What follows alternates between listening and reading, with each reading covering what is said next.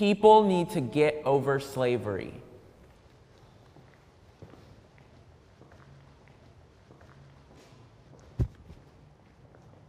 All right, so I guess I started off. I mean, we all know that slavery was a terrible thing. Yes. It was an atrocity. Right. It was a human tragedy. But Yes. we can't just be talking about slavery every day. It ended in 1865. This is 2020. We got to press forward. Our ancestors, they went through a lot. They died for us to be able to be here right now. Yes. And the best country on planet Earth. Yes. Take advantage of what we have right now, Right. rather than looking in the past and saying, oh, well, woe was me because of slavery. Right. You know, there have been other groups of people in slavery all throughout the world. They can't just stay in that state. So people, a lot of times, they stay right in that place, and others are being able to pass them because mentally they've moved on while others have not. They constantly use slavery to put them in a victim mentality. We can't accomplish this because you enslaved my ancestors. Slaves were taught English. Slaves were taught how to become managers and secretaries and cooks and chauffeurs and how to build water tanks and all sorts of things. We're here now. Okay, I'm not gonna cap with y'all. I have a very visceral kind of reaction when I hear and see takes like this. And by visceral, I mean I want to manually extract the viscera of the person saying it. Get a dictionary if your vocab game is lacking. I personally don't think that the systematic and institutionalized dehumanization and exploitation of one group of people specifically for the benefit of a different group of people with no justification other than, niggers, is something you can just get over. That being said, I'm not going to lie and say that I don't get kind of weary of the we was kangs talk coming from people who don't do much more during the course of a day than get high and then finesse their baby and our own mama's stimulus check into an Xbox and a copy of 2K and Call of Duty before working a graveyard shift at Wendy's.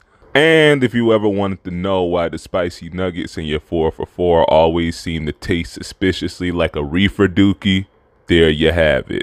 This is because I feel like at some point you just gotta learn to play the hand you're dealt, even if it's a garbage one. Why waste time stressing over something that can't be changed anyway? I feel like that's what people mean when they say it's time to just move on from slavery, and I mean, I get that. That being said, for those of you who do fall into that camp, just hear me out for a minute. It's actually quite difficult to fully measure the price of slavery when you sit down and try to crunch the numbers.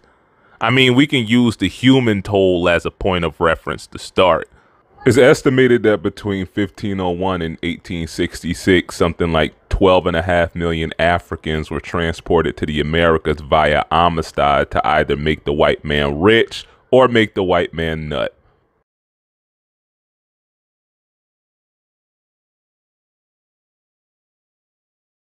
Or more than likely both. But more than 2 million wound up being a chum bucket value meal somewhere between here and the motherland, sometimes willfully so. We can estimate how much profit a population of 6 million unpaid workers generated over the course of 250 years and use that as a basis of our argument. We can quite persuasively argue that America's status as one of the world's wealthiest economies for like the past 200 years and one of, if not the world superpower for the last 80-ish years, wouldn't have even been possible without those millions of free man hours keeping those southern cash crops cropping, those northern mills and factories stocked with raw materials from the south, and all those East Coast port cities that Midwestern whites can't distinguish from Sodom and Gomorrah bustling with imports and exports. We can always go the emotional distress route, which I mean seems to always work wonders in small claims court, but none of those factors alone I think would do justice to the inhumanity that was the transatlantic slave trade. First of all, we have to dispel some quite easily debunkable yet still commonly held lies about American slavery. No, it was not just like slavery in the Bible, you frickin' idiot. I did a whole video last year on how, for its time, the Mosaic Law and its provisions on slavery were considered revolutionary for the time by many scholars. That being said, slavery in a general sense in the ancient world was not nearly as brutal as what you saw on Django. Case in point being the surprisingly common practice of selling one's family or even self into slavery as a means of debt relief. My point being, no matter how many tens of thousands you still owe the Great Lakes borrowers, I'm willing to bet my Y chromosome that you take your chances with the bill collectors if the alternative were death by Mandingo fight. Don't get it twisted. A slave's life in the ancient or colonial world was not easy like guarding Ben Simmons anywhere past the free throw line. That being said, they weren't the same kind of hard. Think the difference between base game Bloodborne hard and using the Guitar Hero controller during New Game Plus Orphan of Kos fight hard. First off, believe it or not, in the ancient world, you typically weren't allowed to just beat your slave within an inch of life and just buy a new one with your tax refund. There were social and even legal limitations that prevented you from doing that. But again, just how harshly you could treat your slave was relative to what country, region, or even city-state you resided in. In the ancient world, it was not out of the ordinary for a slave to actually be successful beyond successfully avoiding forced amputation. Slaves in the ancient world weren't just field workers and glorified concubines, after all. Some worked as freelancers and didn't live with their masters. Rather, they just worked for their master in the master's shop or business. And records even survive of slaves running businesses unsupervised. Slaves could also work as public servants, while others did domestic work. Some slave classes, like the Turkish Janissaries, actually held significant socio-political status within their society, despite, technically still being owned by someone else. Additionally, both the Greeks and Romans practiced manumission, which encouraged slaves to earn their own money on the side that they could use to eventually purchase their own freedom and even start their free life fairly well off. But William, the southern slave owners did the exact same thing. Have you ever heard of Chicken George? While the practice did exist in the American South, the scale was nowhere near that of ancient Roman Greece, because in the ancient Greco-Roman world, slavery was primarily an economic institution, nothing more than a means to keep the machine running smoothly. Thus, slave masters were much more likely to recognize they'd be better served to encourage their slaves to seek emancipation at some point than to just hold on to a depreciating asset just because, niggers. And this brings me to the primary difference between ancient and American slavery. Ancient slavery was not race-based because race wasn't nearly as big a deal in ancient Greece and Rome as it became in medieval Europe and most definitely in 17th century Virginia. Divisions in the ancient world weren't really based on skin color as much as they were on what tribe and or region you came from. So, gang banging. This is why a huge and probably the biggest chunk of the slave population of that time came from POWs. People weren't going out of their way to fight and enslave people whose skin was darker than theirs. Whoever just so happened to be on the other side of the battlefield, whether they looked, dressed, or even spoke the same way as you did, could be a prospective Deborah Grayson. The slave populations of the ancient Greco-Roman world were multicultural, lingual, and yes, colored. This is a big reason why slave rebellions during that time were so far and few in between. The American slave population, on the other hand, was comprised of one race of people, granted a multicultural and lingual one, but as far as their masters were concerned, you might as well just call it all niggerish. But William, no! Before you even fix your lips to say it, there were never any Irish, Scottish, Welsh, or any other ethnically white slaves in America. But none. Zero. Zilch. Nada. Got it? The only non-black Americans who can claim to have descended from slaves are native ones. The real ones. Not these idiots. But even that's dubious because those walking petri dishes called colonizers wiped out the lion's share of the indigenous population and thereby the workforce with smallpox, thus necessitating the transatlantic slave trade. The closest white people ever became to being slaves in America, aside from now, were the indentured servant population that was comprised of poor whites from the British Isles. But again, we're talking about two completely different things here. For one thing, indentured servitude wasn't race-based, but economic. Indentured servants were made either through debt relief, punishment for crime, or apprenticeship, or just for a free ride to the new world, probably to get out of a debt, punishment, or apprenticeship.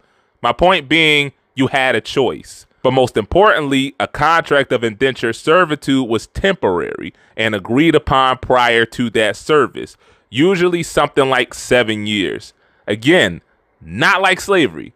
But Billiam, what about all the Africans who sold their own people into slavery, huh? Yeah, you really didn't hear what I said earlier about the gangbanging thing, did you?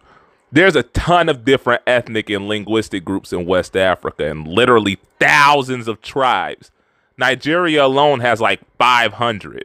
You know how Northern and regular Ireland have been going back and forth firebombing each other's pubs for like 100 years, even though they're all like first cousins or something like that? Or how Korea has been 2 separate countries for like 70 years? Or how basically every Hispanic ethnic group hates every other Hispanic ethnic group because, hell, I don't know, baseball probably. My point is race is not the end-all be-all of unifiers or dividers for that matter. And for someone to suggest as much, well, it says more about you than anything else now, doesn't it?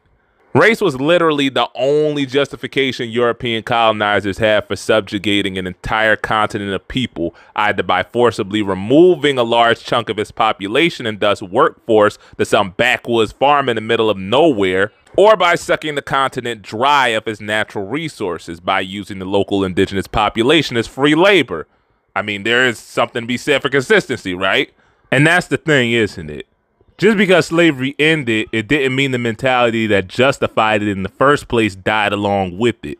If anything, you could argue that the end of slavery just intensified the small dick energy behind the lost cause society of the American Southland.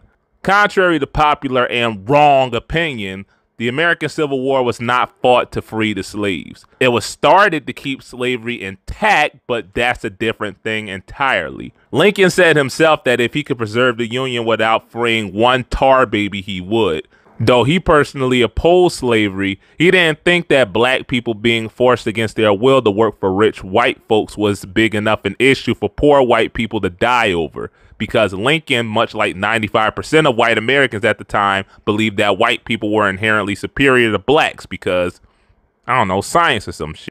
When most southern states seceded from the Union, they made it clear in their articles of secession that they were doing so to preserve white supremacy via slavery. Contrary to another popular myth, one that I was actually taught as fact in middle school, blacks didn't serve in the Confederate Army. Well, not until the war was basically lost anyway and every able-bodied white man was either already fighting or dead. Because black people actually proving themselves just as, if not more competent fighters than their white squad mates kinda defeats the whole purpose of the war in the first place, right? My point is, it wasn't economics, but black people's supposed inferiority to whites that served to justify them being exploited and oppressed for the benefit of white people. But Billiam, my ancestors never owned slaves. In fact, only a small percentage of white Southerners ever owned any slaves, and an even smaller percentage owned enough to run a plantation. How do you explain that? Ha, ha, ha! Which makes the whole just get over it argument that much stupider. Rich whites figured out that if they gave poor ones even a whiff of the power they had, they could exploit them into keeping the slave population in check. Because even today, rich people know that when a person is too busy looking down on somebody else, they won't bother to look up to see who's pissing on their own head. And with that philosophy in mind, America's elite has created basically every domestic policy from Reconstruction all the way till today. So even if slavery did end 2 centuries ago, the spirit of it lives on. The ugliest, harshest, most inconvenient truth about the U.S. is that its laws, institutions, even its society were all built on a foundation of white supremacy. What I mean by that is the U.S. from the jump was intended to be a place where white people could prosper directly at the expense of black and brown people. And that's because the people who made the colonial economy run literally could not afford to think of black and brown skins as anything more than subhuman at best. Jokes aside though, we actually have more than enough resources to reverse the legacy of American slavery, with or without reparations, even though, I mean,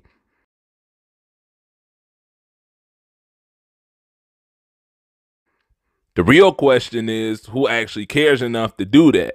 I frankly could not care less about some dry dick hillbilly Trump humper getting his feelings hurt over his privilege being called out for what it is, and better yet, the reason and cause behind it. What I do care about is America, the supposed moral center of the free world, reconciling its trespassers with those it trespassed against by rectifying the effects of every single law and institution created to perpetuate white supremacy in this country.